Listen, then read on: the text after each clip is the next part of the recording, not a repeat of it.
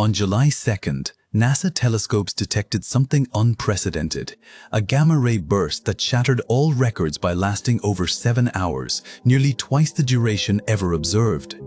This cosmic explosion, designated GRB 2702b, erupted from a galaxy 8 billion light-years away. Scientists believe a black hole consumed a star, but debate exactly how. One theory suggests a rare intermediate mass black hole tore apart a passing star, while another proposes a stellar mass black hole merged with its companion helium star.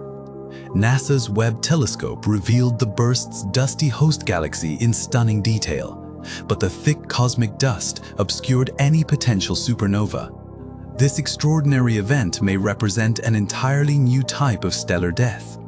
What cosmic mysteries fascinate you most? Share your thoughts and follow for the latest discoveries from Webb and beyond.